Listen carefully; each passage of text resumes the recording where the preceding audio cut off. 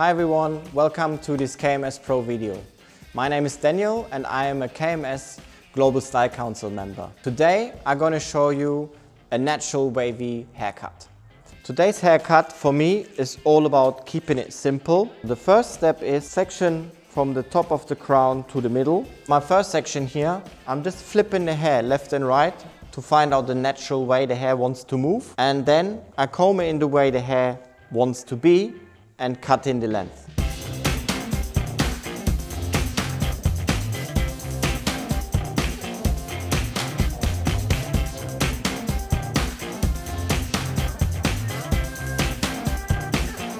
So coming to this step in my haircut, for me it's the most important one. First of all, I always leave the sections very big. Always make sure you got enough hair for your first section, so you don't want to end up working with flimsy hair. Secondly, always leave the hair going a lot longer than you want it to be when it's dry, because the curl will obviously jump up and will make the hair shorter. So we don't want to end up with the hair going too short in the front.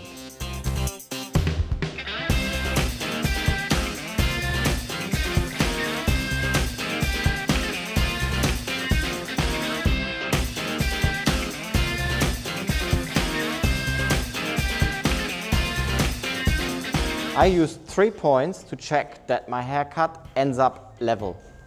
One is behind the ear, one on top of the ear, and the last one here in the front. If they are straight, that will mean your haircut will end up being straight.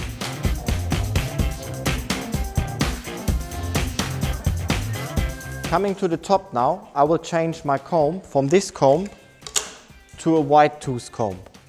The reason why is I want to put less tension on the top, especially the hair on the crown and in the parting area will jump up even more than the rest of the hair.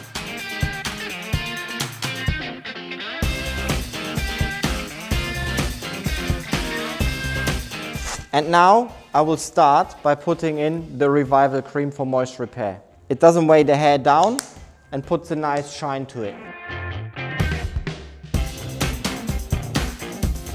So here comes the trick. I'm going to use the CURLUP Wave Foam. This product has a very good hold, so it's almost crunchy.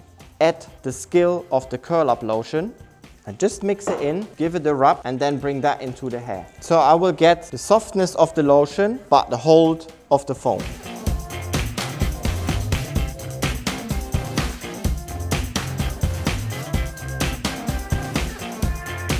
So the hair is dry, and I'm going to use now the Playable texture. This product is very nice for curls.